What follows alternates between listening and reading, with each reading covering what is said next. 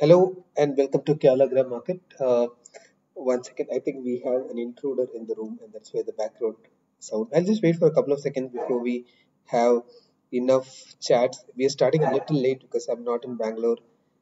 Okay, we are live, and I can see the first few charts. That's awesome. Okay, let me just shift myself to the left and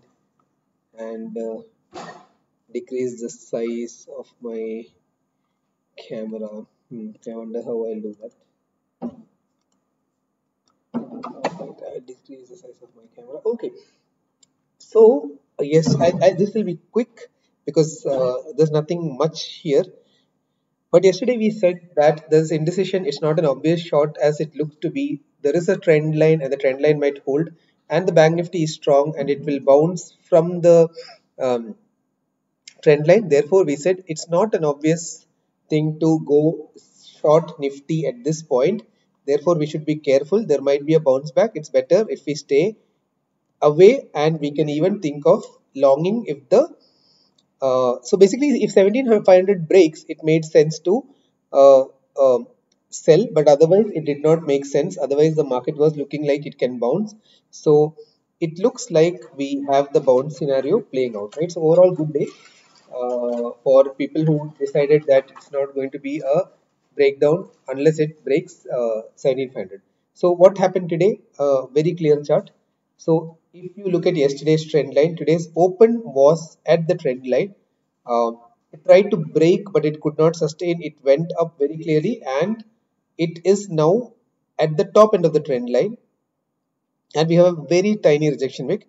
But if I magnify this candle formation, we can clearly see that this is either a bullish, you can call it a bullish harami or you can call it a hammer. It doesn't matter what you call it.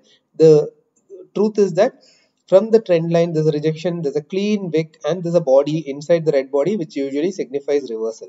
So if we have a close about today's close tomorrow, then we can have a bullish scenario playing out, right?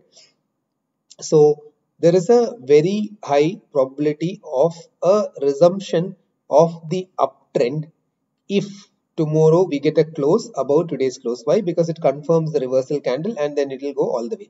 And also we have seen this trend line holding very beautifully, right? That is point number one. If you look at Bank Nifty also, you can see yesterday we drew this trend line. You can see how perfectly it is bouncing from the bottom of the trend line. Clean rejection wick, indecision candle, but closed above the trend line. If you ask me, it is likely to resume its uptrend again, right? So Nifty is looking bullish. The Bank Nifty is bullish, looking bullish. This is the headline. And option chain tells you like really telling figures. Absolute bullishness. All the calls were unwound. More puts were added. 11 million puts added, 16 million puts gone. This is bullish. If you look at it, yesterday the PCR was super bearish at around 0.5, but today's PCR, that's Friday's PCR is 0.5. Today it has improved 0.7. That's a clean jump. And now we can see 17,500 has emerged as a clean support, right? And the resistance is coming after 17,800. So, um, so let me just write that down. Right? And if you look at FII data, again, bullishness all around. They sold only 4K calls, but they sold 35K puts, which is very bullish. And the gap between the red and the green has decreased dramatically now. Massive bullish side. Sorry, I don't know why I'm slurring too much today. Index futures is 1,000 crores. That is bullish again. Stocks 300 crores. That is very tiny. Let's not read too much into it, right? So net, what is it? Chart is looking bullish on both Nifty and Bank Nifty. Option chain is looking bullish on both Nifty and on Nifty. Or PCR is looking bullish on Nifty. FIA data, option data is looking bullish on Nifty. Futures data is looking bullish on Nifty. Stock data is neutral. If my verdict is that Nifty is likely to resume the trend, and I would say that if tomorrow you see this blue line also getting taken out, and if there's a close above today's close tomorrow, you might want to consider going long for a big up. Now the question becomes, what do you go long with, right? Uh, one, so no matter what you do, right, and this is important. See, there's a lot of uncertainty in the market. There could be some drawdown. There could be some drama like it happened.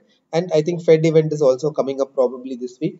The single biggest request I have for you is don't do it through short futures, right?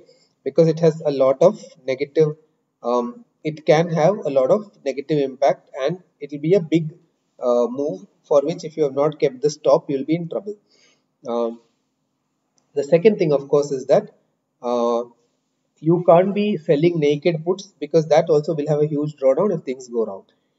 If I were you, I would do bull put spreads if you don't want to play with a high probability of profit, or I'll do bull call spreads with a good RR. So let me do this, right? So what's the trade you're trying to do? You're trying to do call spread. So let's try doing it with strategy builder. So let's say you rule out the bear case, then you only have bullish strategies to pay, right? So if I'm looking at a big move, I can do a ratio back spread. So this has around 8k ka loss, but it has a loss of. But the problem is, iska break even is at around 2% away. So I don't want to play this. Now let's do bull call spread, right? Bull call spread is pretty nice now. It can give you a risk reward of almost 1:1, and if you're banking or betting on a big move, it can give you very handsome returns, right? Another thing you can do to enhance the return of this is, of course, make this slightly OTM.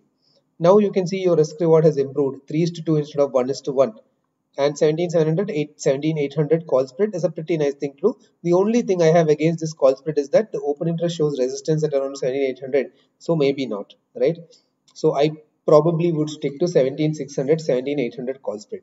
Now if you want to make things more interesting, and if your hypothesis is that yeah, 17,800 to tod nahi todega, so then what you can do is again sell a 17,900 call and buy an 18,100 call or something just in case. So now you have a slightly bullish condor, and this has a 1 is to 2 is to 1 risk reward, right? In fact, it gives you slightly more 2 point. So this is a slightly better thing compared to a call spread. So call spread gives you 5,000 plus 4,000 minus 1 is to 1, right? And if you do this condor, but then the assumption here is that 17,800 won't be broken, but I'm not too confident of that, because if you look at today's OI, 17,800 had 1 million unwinds. So this is thoda gambling. So maybe let's not do that. 17,900, so it will lose money only after 17,900, by the way, not even at 17,800. So 17,900 pay you are selling this, and 18,100 pay you are covering this again. It gives a slightly better risk reward, that is instead of 1 is to 1 it gives you 4 is to 3, I mean rather 7 is to 3. But I mean, if you don't want to gamble on this, you can gamble on this. Ultimately, we are all gambling. Let's not say that we are doing some, you know, sophisticated mathematical stuff and all. Nobody knows where the market will go. If you are trading, you are gambling. The whole trip is to be intelligent about it, right? There's nothing wrong with the gambling. It's wrong to gamble stupidly. It's very good to gamble if you're doing it smartly. I'm not anti-gambling. I'm for smart gambling, right? So you can see that this is 1 is to 1. I would probably do this. The good thing is that if things go wrong, right? So let's say Nifty just corrects to 1%, right? You're only going to lose like 2,500 on this. So that's fine, right? So as long as market is in this mode, I'll not want to do naked puts or naked futures. I'll only do call spreads, right? But another thing you can do if you really want to be brave about it is you can buy 17,600 call. Of course, it's a little expensive, and the loss is also a little high, but it gives you a break even at 0.77% move. So that's like 17,750 is your break even. And if you look at open interest, you will see that 17,700 doesn't have much of a resistance. And if it goes to 17,800, you will make, no, this doesn't make sense, right? Because so this is why I suggest the call spread over the naked call. So in the naked call, if you're assuming that 17,800 is not going to break, the profit is only 4.5k, the loss is 7,900, right? So it's only a 1 is to 2 risk reward. I mean reward to risk. For every 1 rupee you bet, you might lose 2 rupees. But if you convert this into this one, right, it's much nicer because it's giving you 1 is to 1, the call spread. And if you're going with this, it is giving you even better. So net my point is that if you think 17,800 will hold, then it might not make sense to do a naked call. It makes much more sense to do a call spread or even a slightly bullish condor. But whatever it is, it does not make sense to short the futures or short the put or any of that, right? And finally, going to USD INR. USD INR, very interesting. It is consolidating above the trend line and above the 50 DMA. So maybe it still has some steam left.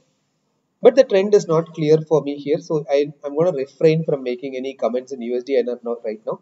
But let me also see if what is Mr. Kite saying. Again, I'm going to, I have nothing. I'm on kill switch. So all my money is combination of GSEC, T-bill, etc.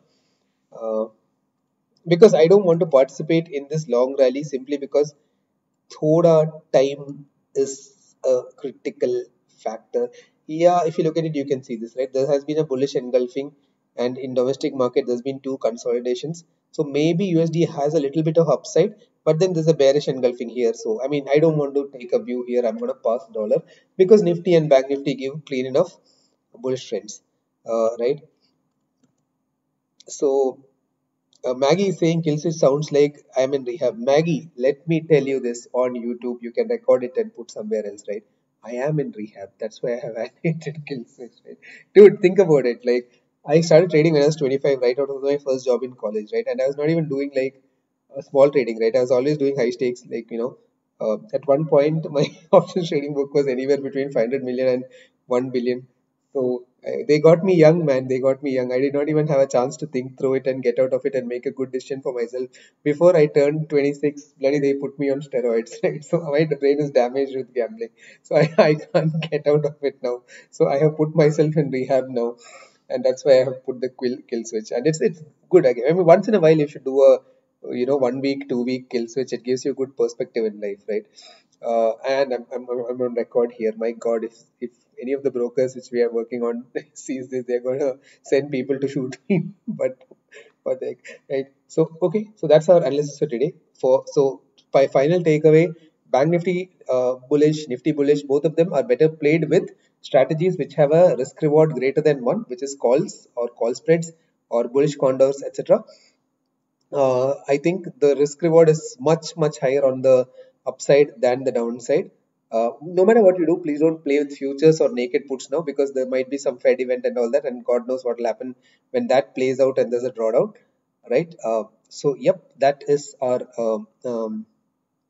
Nifty view for today. Uh, we'll see you. Thank you, Lone Warrior. I saw that comment. Thank you very much. So okay, that is our analysis for today. We'll see you again tomorrow. Thank